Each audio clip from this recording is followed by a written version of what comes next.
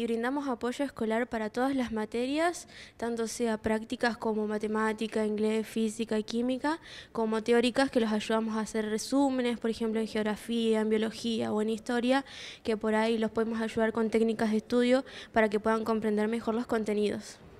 ¿En qué niveles, con qué niveles trabajan?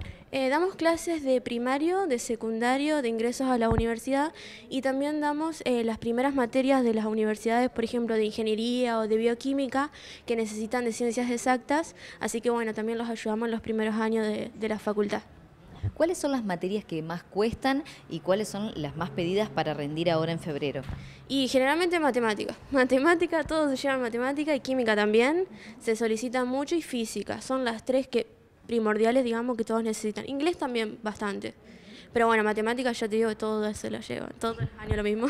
¿Y por qué será? Y no sé, capaz que no les gusta. No les gustan los números. Así que bueno. ¿Y cómo se hace para ayudarlos? Y tratamos de que practiquen muchísimo o si no entienden, por ejemplo, una explicación, buscamos diferentes métodos hasta que el chico entienda, pero más que nada es mucha práctica. Tienen que sentarse a estudiar, no queda otra.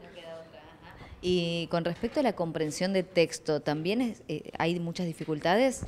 Sí, más que nada en la parte de historia y geografía y biología es como que capaz que son muchos textos para ellos y bueno, los tratamos de ayudar a hacer cuadros o resúmenes o tratar de decirle cuáles son las preguntas más importantes que les pueden hacer como para ayudarlos un poco, pero sí, también se suelen llevar materias teóricas. ¿Y eso será porque no se sientan a estudiar, porque no les gusta? Y lamentablemente es eso, de un poco desde vagos, pero sí, es cuestión de sentarse a estudiar un poquito nomás, esa es la realidad. Bueno, ya hay algunos alumnos. ¿Para qué materias se están preparando? Bueno, los chicos que tenemos ahora más que nada son de ingreso, porque son los que primero rinden, serían los ingresos a lo que sería la UNL o las facultades de acá de Paraná también, pero más que nada son los de Santa Fe. Que rinden ahora los primeros días de febrero. Y también tenemos chicos, digamos, que rinden las materias particulares de su carrera, que también rinden en la misma fecha. Así que bueno, los que vienen primero son todos de facultad. Y después se van sumando los que son de primaria y secundaria. Exactamente, a finales de enero generalmente se suman los de secundario que ya se empiezan a preparar y después en febrero ya es todo un caos que quieren venir todos juntos.